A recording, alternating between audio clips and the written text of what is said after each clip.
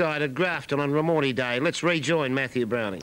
Okay, Rod, thanks for that. We've had the running of the very prestigious Ramornie handicap and a very deserved win to a very honest galloper in Kidlat from the John Morrissey stable. We'll have a chat with John a little bit later on.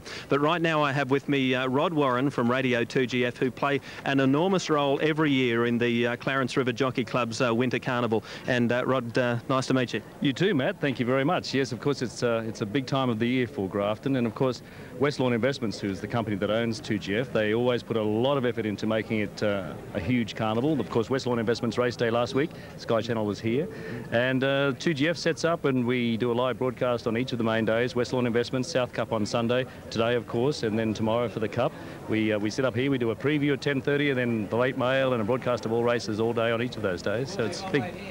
Rod, 2GF has always pretty much had a racing connection, hasn't it? I mean, 2GF is owned by West Lawn Investments, so we bring in the Doherty connection, and the Doherty boys absolutely love their racing, don't they? They've been involved in racing for a long time. There's a bit of part-time training going on with Mike, of course, Mike Doherty, and a number of them own horses. A number of them swing the bag out the back.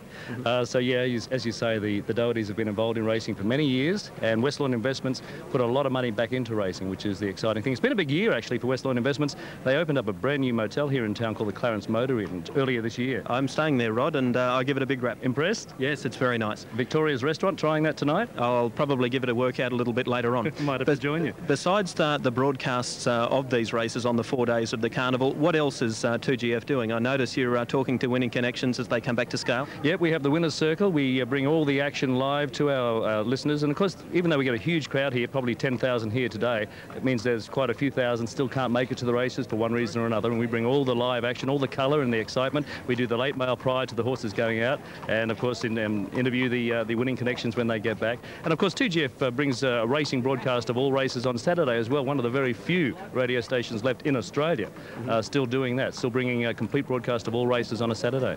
Must be very proud of Terry Bailey, a former Grafton boy, now taking over or about to take over the throne when John Tapp moves over to take over the pay TV as the senior presenter.